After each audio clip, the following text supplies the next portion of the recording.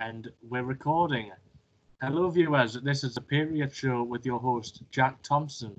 Unfortunately, Jordan won't be joining us today because of other engagements, so it'll be me and Damien for today. Damien, would you like to introduce yourself? Hello. I am Damien Taylor. I am the ex-CEO of Goldfire Media. We started it back in September 2017, and so it started off quite small, and we originally just got better. Like, first of all, it was just me writing, and then more came in 2018, and about 2018 we started breaking even. Then we started making like some money, and then so we kept on inclining up until about 2019, which is where we got shadow banned. So we lost, so it came to it was just kind of going like that. All the money it was coming in, with the success was coming in, all of a sudden like that, just because of the censorship and stuff. And I think that's going to be the topic if I solved correctly. So I thought I'd just share my experience and what have you. So well, a lot of what you've just said has happened to many people. Katie Hopkins being one of the more prolific examples. Most recently, she was banned from Twitter. I heard an article when Donald Trump was banned from Twitter for a temporary amount of time. I think that's a bit stupid, banning the president of the country from Twitter because he needs to get in contact with all these supporters and his nation. So let's talk about your experiences with censorship. Obviously, you being shadow banned has caused you to be deplatformed completely. Could you tell me more about what happened there? All right, so our main page had about 12,000 likes, something like that, by the time it was shadow banned, and we had some other ones as well, which are about 5, 6, 7,000. So the main one got banned, and then the other ones kind of followed after that. So then we started releasing stuff. The writers will get money out of the site from donations and stuff. So but those donations stopped coming in. So then there's no money. The company lost all its money. We didn't have any money to pay writers. So we went bust at the end of June last year. So potentially, I was trying to get into a state where I could have quit my other job and just done that for a living. And to be honest, that was kind of my dream. I was it was becoming more and more real. I was getting more and more excited as it was going along. But unfortunately, it was just all of that was just halted at a click of a button. And I think the thing is that we weren't even that right wing. We were just kind of there were moderates writing for us. There were some right wingers writing for us. There was Emmanuel Matos. He was writing for us for quite some time, and he was writing about just what he kind of believed in, issues with the black community and his Christian beliefs and what have you. And so he was writing for us at the same time. So we were pretty much open to whoever, if someone had a voice and wants to be heard, and if they're a good writer, if they're a good writer, would hire them. So libertarians and all that, we weren't even right wing, and that's my point is that this can happen to anyone. You don't have to just be right wing for you to get censored by the thought police just because you have an opinion that others don't like. So eventually, it's going to happen to everyone. It's it happened to me. It's happened to the more right wing people like Milo and Katie Hopkins. It really can just happen to anyone. I know that the majority of these people have been banned from the mainstream social media sites, such as Tommy Robinson, Katie Hopkins, have all moved to different, more less known social media sites, such as VK and Parler. Have you decided to go onto one of them sites yourself? I've tried Gab, but it kind of seems like it's too closed in on itself. If you go onto Gab, everyone's got the same opinion. Everyone is right wing, conservative. Some of them are like really far right, but you don't find too many of them. Although you will find them if you look for them.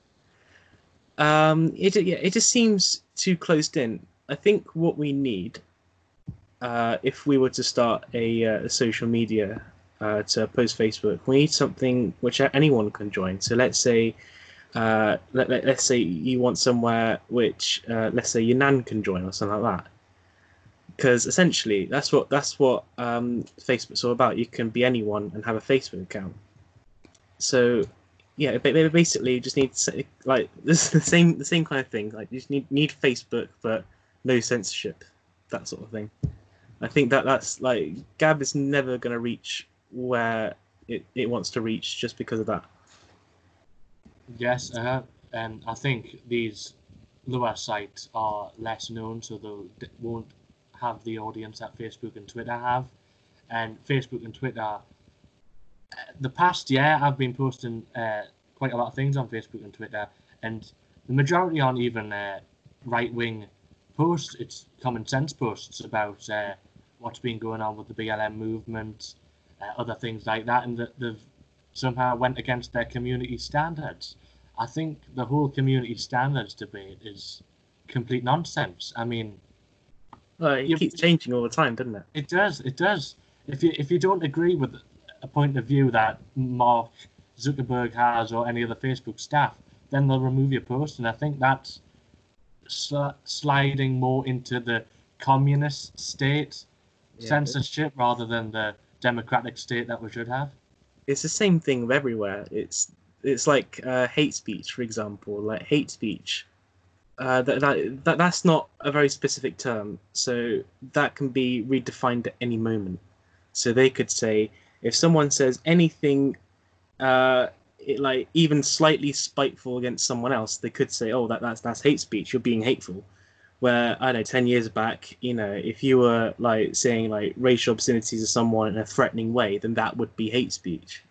But right now, it's like that term's lost its definition, which is unfortunate, because when actual issues do happen, when you have someone who's actually using hate speech against someone else, it's not taken as seriously anymore. So people kind of think, oh, is he just saying something offensive? And so it actually kind of doesn't help the left by when they define everything as hate speech. So it's interesting how they don't see these things backfiring on them.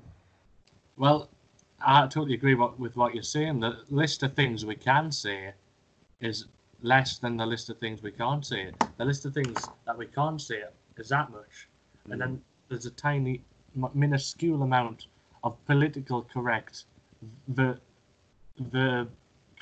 vocabulary. There's the word.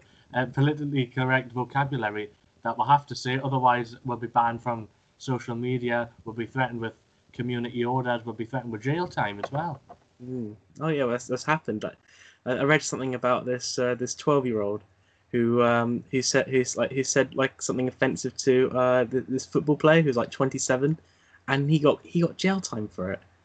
I was like, that's crazy. Like, why did you give a 12-year-old jail time just by saying something offensive? Like, surely you should get like, I don't know, like a slap on the wrist, or maybe like have the importance of not being offensive explained to him at that age. That's just crazy. It's like I get it. They might want to like make an example of him, but still, that's not.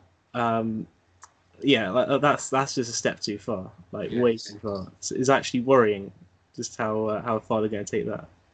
Because this child is 12 and he's probably still learning the British values and what to say, what not to say. He's still going through that learning stage. So why punish the kid for when he's in the middle of the education stage? It's just stupid. Jailing a 12-year-old child for something he said to a footballer. Just educate the kid instead of throwing him in jail. If I was a footballer, I just wouldn't care. Surely, you're the least oppressed person on the earth. Like, why would you care what some 12-year-old's got to say about you? Exactly. You've got the money. You've got the status. Why listen to 12-year-old child about what he has opinion. I guarantee you, he's from a rival football club's fan group. Oh God, and yeah. stuff like that happens all the time. I'm not saying it's a good thing. I think racism is wrong, Oh, and especially in football, definitely needs addressed. However, this was a 12-year-old child. We need to stop being stupid with this. We need to just reevaluate what's actually happened with this child, and instead of punishing him for a reckless mistake, we should educate the child on what to say properly. Yeah, exactly. We need to tell him what he said was a bad thing, and then instead of just putting him in jail with murderers, rapists, people like that, as I said before, we need to educate him. Yeah, no, exactly. I agree. So, following on, I want to talk about football a bit more. Obviously, a lot of racism has been in the football industry. Oh yeah.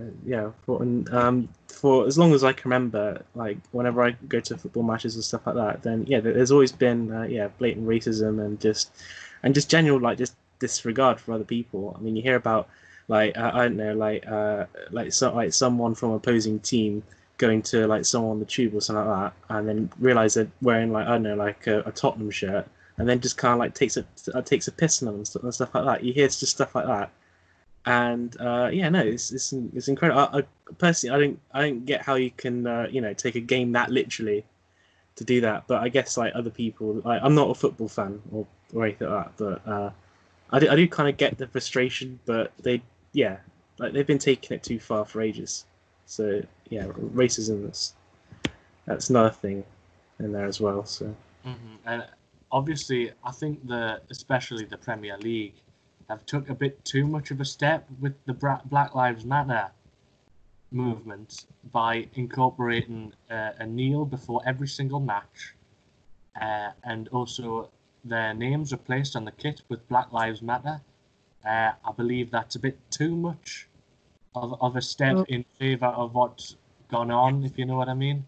Well, the thing is, with like, if you've got a belief or something like that, if you want to kneel during the song, then I believe, do you know what? Sure, it's your right to, if you want to kneel, and you have a reason to do it, it's your own reason. You want to kneel, then fine. You got every right to. But it is kind of getting to the point where it's been shoved down our throats. Like you have to accept it. Like if you don't support Black Lives Matter, then you're a racist. And the matter of the fact is that people kind of they solidify the idea that Black Lives Matter and caring about Black lives is kind of one thing. The thing is, Black Lives Matter, it's an organization. It's an idea up from someone. It's an organization. It takes in money and actually does a certain thing, and that's completely different to an idea. It's the same thing with Antifa. The idea is that you're going to be anti-fascist and all that, and to an everyday Joe, he's going to think, oh, fascism. Obviously, I don't want that back. So they might kind of show support for him in a way, which if they're standing against like racists or fascists or whatever, then fair enough. But actually, in reality, they're beating people out with padlocks just for being right wing, and that's not cool at all.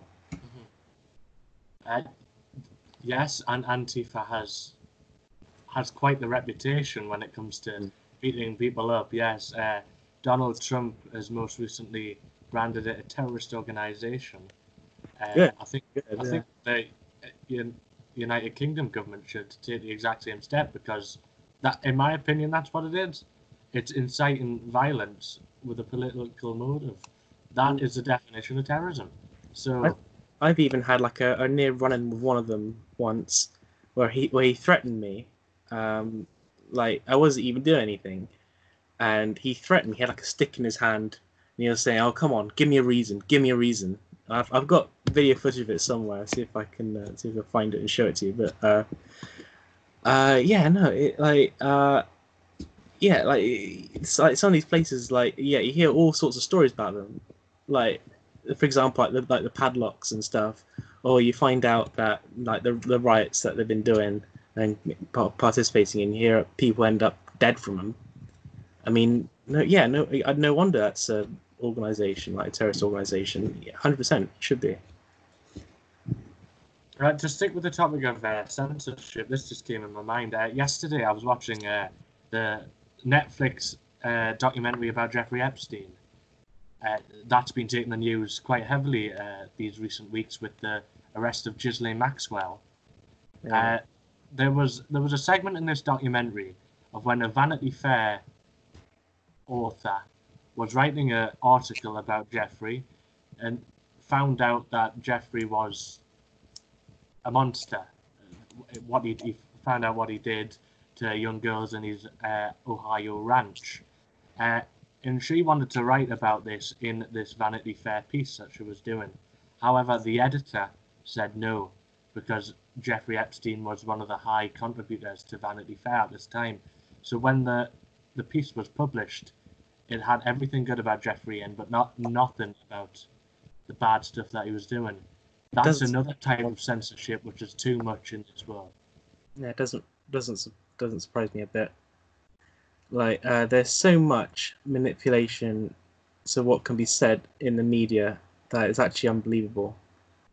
You know, especially if it has to do with anything like Jeffrey Epstein or like the BBC or anything like that. It seems like the Me Too movement isn't quite over yet. I think it's yet to happen with children and stuff. I think they're yet to speak out about obscenities like what happened with Epstein's Island and stuff.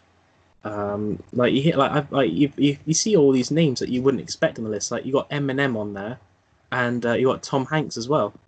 So you're thinking like, what are they doing going to his private island where it said like there were children on it, and there were like in some cases like apparently they were eating them or something. I don't know how much of that is true. But I know that there was like some sexualization there with children. So I think we're waiting for all that to come out. I think it will come out, because the more going back to like free speech and all that, the more that's kind of suppressed downwards, then it's just going to come out. You know, eventually it will come out. Everything eventually does come out. So I think we're just going to wait for all that to come out. I think we should normalize speaking out about the certain things that happen to people, definitely, because people are scared to speak out because of what happened with people like Jeffrey Epstein, Harvey Weinstein. They're getting threatened by these high profile figures with lots of money and lots of contacts, and that is a totally different type of censorship to what we're used to when it comes to political censorship. And I think the victims of the censorship when it comes to sexual misconduct of high-profile figures needs outlets. We need to normalize people to speak out about the horrific events that they've endured. Yeah, and absolutely. The Me Too movement needs to be boosted up a bit more, in my opinion. It was boosted up slightly with the Kevin Spacey, Harvey Weinstein allegations. It was out in the news. It was boosted with the Jeffrey Epstein, but I think now it's going downhill a bit more. I think we need to put it in the lights a bit more to get people to speak out, to get people to say Me Too. It might be that people are already speaking out, but then again, this is when people don't realize how much power the media actually has.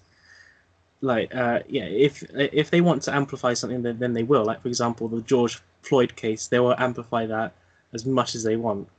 And but when it comes to the fact that Epstein didn't kill himself or anything like that, they only cover it so much, just because if you connect the dots, then you're going to think that it's going to be to protect the people around him. Because if you think about like CNN and all the other ones, right? You think about the companies that own them, right? And you got to think that those companies are going to have links to certain celebrities and their agents and their managers and stuff. And you're going to realize that everything is kind of owned by the same company. So they're not that's how they're going to protect it. Those were my findings anyway.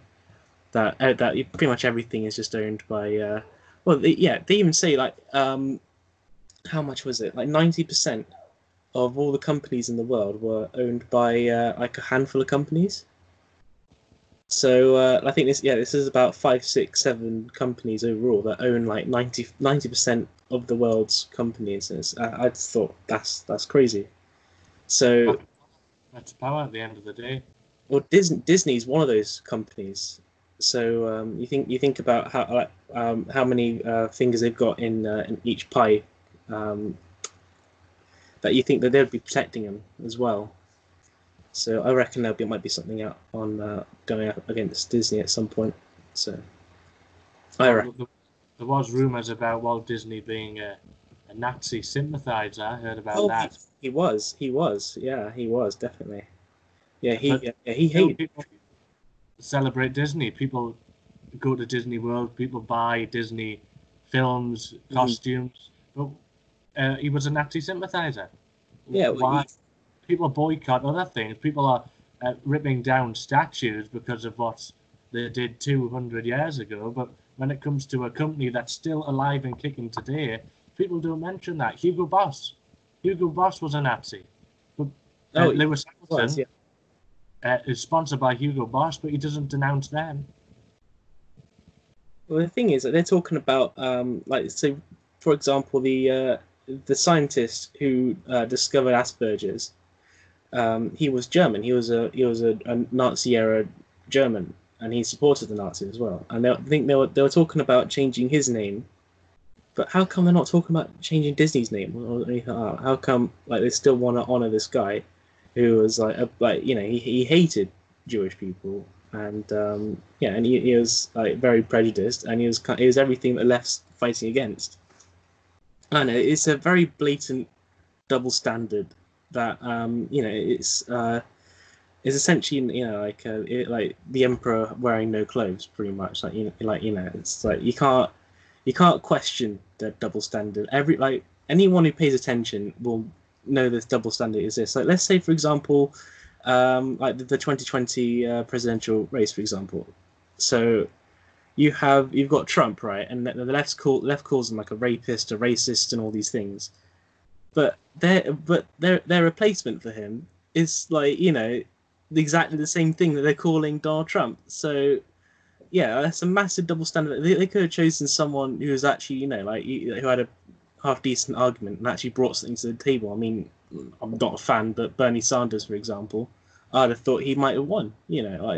Because he had an idea, whether it's a good idea or not is up to debate. But he actually brought something to the table. And Biden doesn't. It's just like the same old from like the 50 years he's already been in politics for. In fact, he doesn't even know what office he's running for as well, which I find funny. So Joe Biden is a very weird person. I've seen videos of him. Oh God, yeah. Forcefully kissing other girls, stuff like that.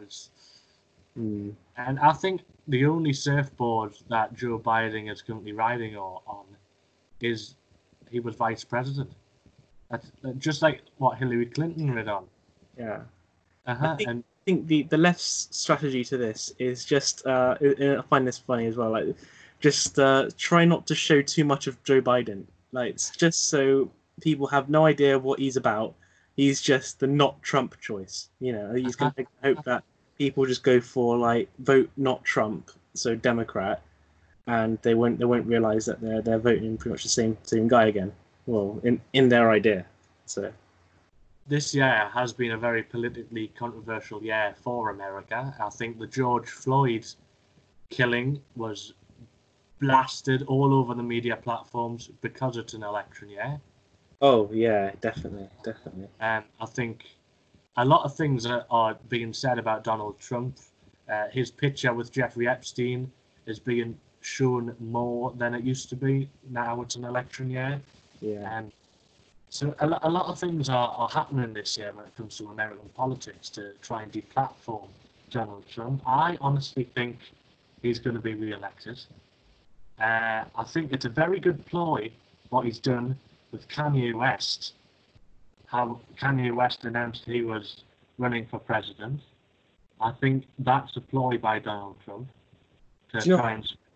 I wouldn't be disappointed if Kanye West won. I just want to see it. Like, I just want to see Kanye West as president. Like what's the worst that can happen now? I mean, we're having like a global like pandemic, and like some of us are going to be dead from that anyway. You know, it's going to be quite a tragic year in history.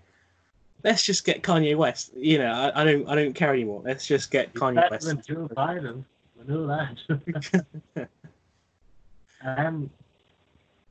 So let's talk more about George Floyd, because I think that's got a lot to do with censorship. Earlier this week, I think it was yesterday perhaps, there was a woman shot in the head for telling a Black Lives Matter protester that all lives matter. Oh, yeah, I heard about that. It's awful. And to be honest, that's not pasted around the media like the George Floyd case was. That's got to tell you something. Oh, it's it's an obvious. Again, this goes back to my my statement of like emperor with no clothes on. You know, no one can say it because it's a massive hypocrisy. But mind you, if you mention that, you know, like then people are going to think, oh, he's racist. He's speaking up against Black Lives Matter. Someone said, like, you know, it's like the narrative is that, you know, you say all lives matter, then, you know, you don't believe that all lives matter. You believe that, like all lives matter apart from blacks. You know, that's kind of how it's perceived, even though it's not. It's not what it's meant by it. Yes, the whole thing with that is just you got people on one side is saying like, oh, all lives matter anyway, but we're saying that Black lives matter, like they matter more, and that's fair enough as long as you're not hurt anyone. You know, they do that the whole like I don't understand why people don't protest like they did back in the 60s. I mean, surely people would take them far more seriously if they did that. So yeah, they think that, you know, all lives matter anyway, but, you know, Black lives matter as well. That's kind of the message they're trying to get across. But other people saying all lives matter, that includes Black lives as well. So that's kind of like two sides of the argument. Neither one is wrong. But it's like people kind of let their emotions take control of. It's just fact, like it's feelings above fact pretty much, and people get all like sensitive about it, and then they kind of go off into this race war pretty much, and one thing kind of leads to another, and you end up with stuff like this. Like surely if Black lives mattered, right, then or if all lives matter, that's that sort of thing. But yeah, Black lives matter. Like surely. Like have no one else die, you know, like spread a message of like, you know, peace and unity and all that. And like also with the like the black on black shootings as well, they never address that, and that's so annoying. Like, why don't they address that? Because if Black lives matter, then surely like all Black lives matter. So, and like, you know, like for example in Chicago, the numbers per week of like black men dying from gun violence in Chicago is like 50 people a week or something like that. It's like ridiculous. So like surely like these are the communities that are being hurt the most. Speak up against those. Like I'd have less of an issue with the Black Lives Matter movement if they spoke up against, you know, all black lives. Yes, and one of the police officers killed in the protests was black, but yeah, there was no protests for him. It's all a contradiction. It's all hypocrisy. You've got to bear in mind that George Floyd was a criminal. I'm not saying he should have died in no way, shape, or form. That was police brutality. What happened to him? It was definitely, and I hope Derek Chauvin gets all of the punishment he deserves. But I don't believe George Floyd is the martyr, the BLM. No, he doesn't. He doesn't deserve to be a martyr. I'll be honest. You know, he's done horrible things, which doesn't make him a good martyr. You know, like Martin Luther King, he would have never done anything like that. He's a good martyr. You know, he had a dream. You know, he had a certain way of doing things. You know, which was always kind of peaceful. Like he wanted unity amongst everyone. You know, it wasn't just like with his with the people like, who were being oppressed at the time. he wanted to he saw everyone as brother, like, you know, black or white, you know, you were his brother, and that's kind of what we need now. If we're gonna, because there is a racial divide, you know, racism still exists, sure, but if you want to fix all that, then surely you've got to implement the same kind of thing they implemented back then. The march that Martin Luther King did, that big, gigantic march, that changed the political world in America. Something like that would be enough for the political establishment to actually address the problem of police brutality towards the black community.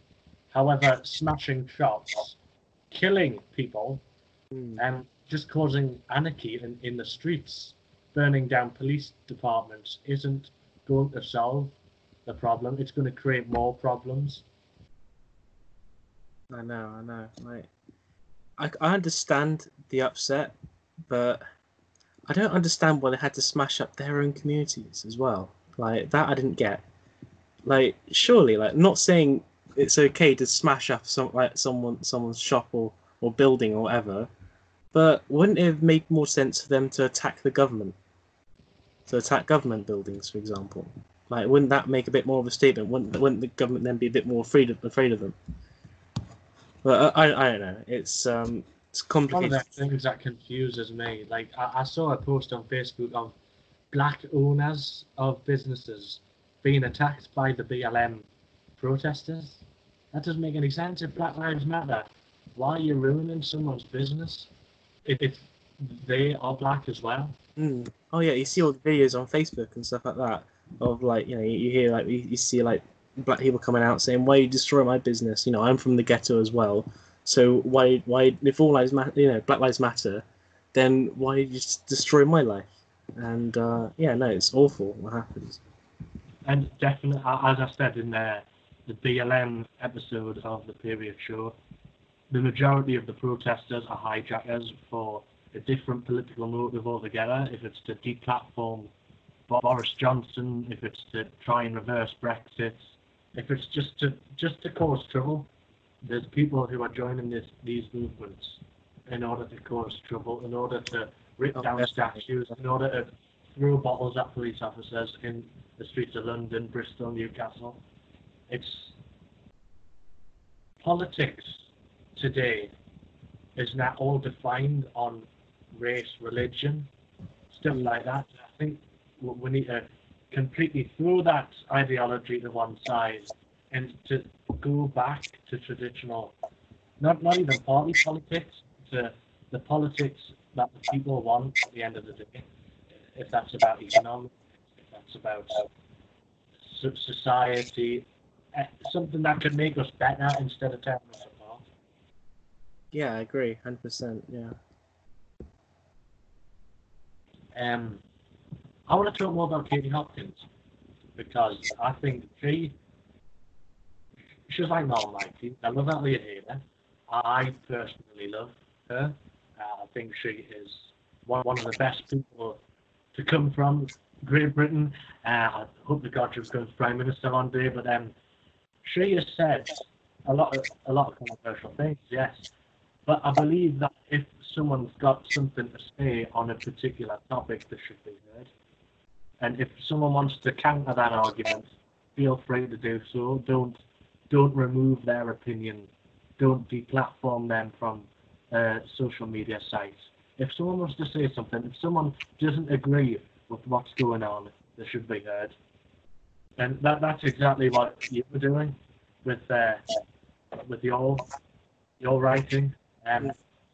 But it's a political agenda to remove the articles and people away from the public spotlight when it comes to something that doesn't agree with the establishment, with the leftist movements such as BLM, Extinction Rebellion, stuff like that. I think this nation and a lot of other nations, such as America, are turning into a snowflake nation when it comes to censorship.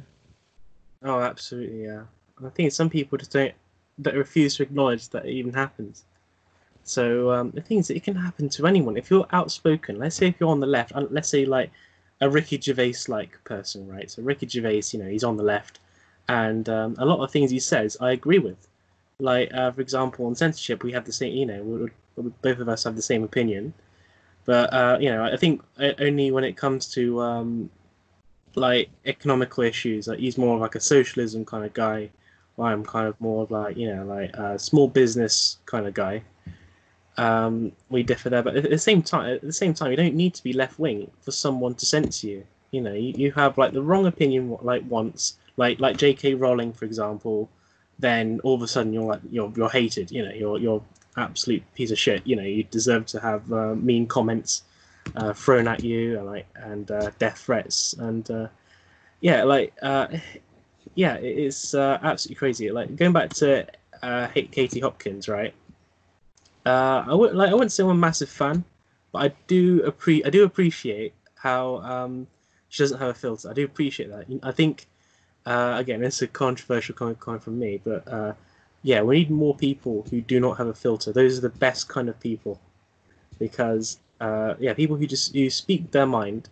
You can't, like, you always know how they feel. You might feel a certain way about something, but you're a bit like uneasy to speak about it, just in case, let's say in some environments you could get fired for saying something too inappropriate, right?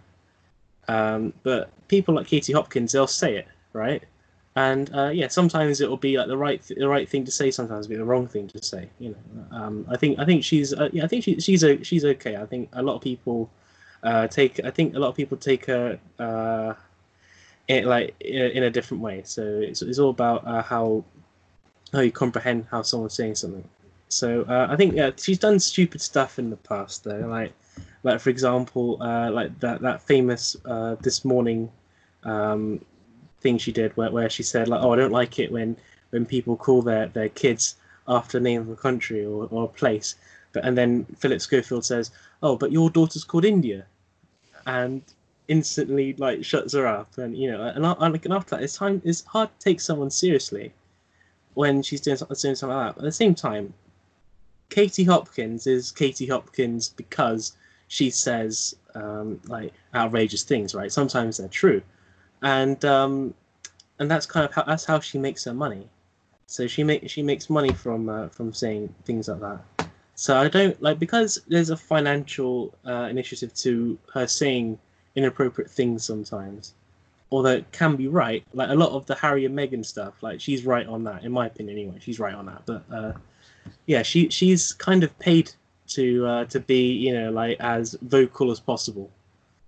So her heart might not always be in it, but she just kind of thinks of something. Oh, like what do I what do I dislike, and like Harry and Meghan. And then like, okay, right, I'm gonna say something that's like, I'm gonna make a statement with that, and then like just voice the most open opinion possible, and then there's she's made money that way. She's got to maintain the title of the biggest bitch in Britain. She's got to maintain that title, otherwise someone else like Gemma Collins, Kim Woodburn could take over that. So she's got to say these things in order to keep the status of the biggest bitch in Britain. And when you say that some of the things she says she doesn't agree with, I totally agree with that.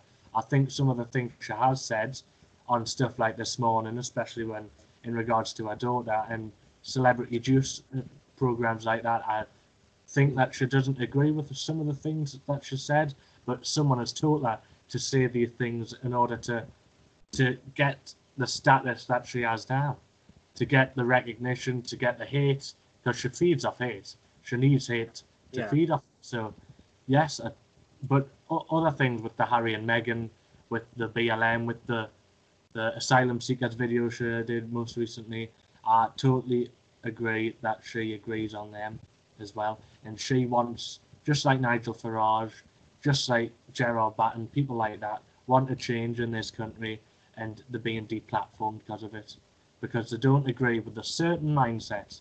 They're having to be silenced, shadow banned, stuff like that, and it's wrong, because every voice should be heard Otherwise, Oh, absolutely, yeah. it's going to end up like the Me Too movement. If voices cannot be heard, then it's people are just going to not say anything.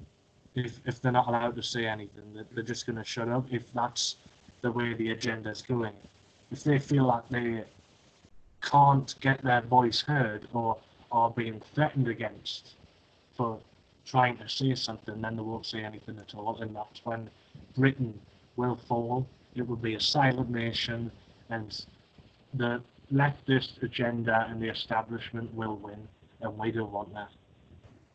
To be honest with you, I think that's probably what's going to happen. I think we've got to lose a little bit. I think people kind of got to go to the reality that socialism's not amazing, and I think that we will head down the road of turning out like Venezuela. If I'm honest with you, like I think when we're starting to go down that road, people will start realizing then, that's not what all this social justice is all about, like being PC and what have you.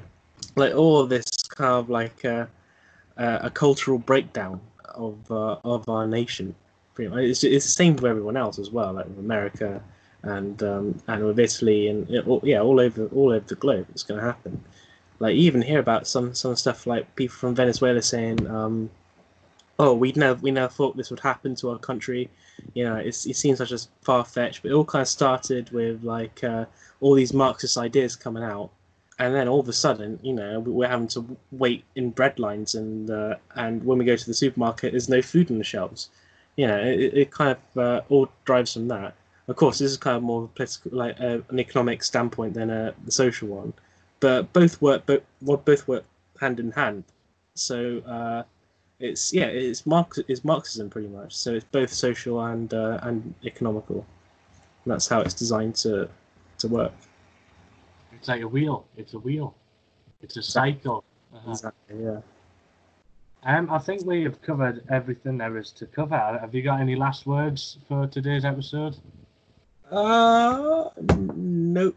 Just know that wherever you are, like you say the wrong thing, you're fucked. That's the message pretty much. But we want to urge people to try and look past that line of your career's ended if you say something, your social status has ended, you're going to lose a lot of friends. We want people to look past that, because that's what the leftist agenda and the establishment want people to think. You will go down in the rankings if you say something against us. We want people to speak out about these things. If we silence, they will win. We don't want them to win. Well, yeah, exactly. If we can raise awareness of this sort of thing, it can happen to absolutely anyone. And what I don't want people to think is it's just like mutually exclusive to anyone, I don't know, or like who's on the right of the political spectrum. It can be anyone. It could be like you could find that Ricky Gervais might be banned off Twitter one day. You might find that J.K. Rowling, like she could be banned off Twitter at any point just because like she had a view on she thought that people who were like transgender and all that, like if you're born a male then you're born a male, or if you're born a woman then you're born a woman, which is it's a fair that's fair. I mean that's scientifically correct, but her fans didn't appreciate that and all that. So it's at the end of the day it's science. If you think that someone's born a man and they are a man, then they're a man. Like it's all like let's say if I knew someone who was like transgender and all that, I'll probably be cool with it. I think I'd probably be like, right, okay, if you're a man turning into a woman, then fair enough. I'll call you like Shauna instead of Sean or something like that or whatever. But at the same time, that should be my choice if I wanted to do that or not. Like I'd do it out of respect if I liked that person enough. Obviously, if I didn't like him, and if I wanted to like call him an insult or something like that, I'd like then you should have the right to do that. Not saying that's the morally right thing, but you should have the lawful right to do it. Yes. Instead of just instead of shouting hate crime or calling the police on someone doing Yeah. that. Or finding someone loads of money for saying, what is it? Like, show us your penis, Bruce, to Caitlyn Jenner, saying something like that. Like, worst case scenario, like, you get a slap on the wrist or get sent out the room or something. You have to get billed like $250,000 or however much. Well, you've got to bear in mind that Bruce, Caitlyn Jenner is a high-profile figure once again, and knowing them type of people, they will stop at nothing to punish the less well-off, the less known. Just like that 12-year-old boy in the footballer case, that's what's happened. It's the high-profile person trying to put down the low-profile person, and that's just class these days. That's what happens when it comes to people in the public eye, people in the spotlight. Hollywood is a big example. Jeffrey Epstein. When it comes to that, if someone has got something to say about someone in the public eye, the big iconic whatever will do whatever they can to squash that other person. And that's what's been happening the past 10, 20, 30 years. Yeah, well, that's bad business. It is. And on that note, guys, thank you very much for watching today's episode. I want to thank Damien for giving up his time to talk to me today. Hopefully next week we'll be back with Jordan. It'll be another me and him episode talking about something in the news. Until then, thank you very much, guys, for watching. All right, take care.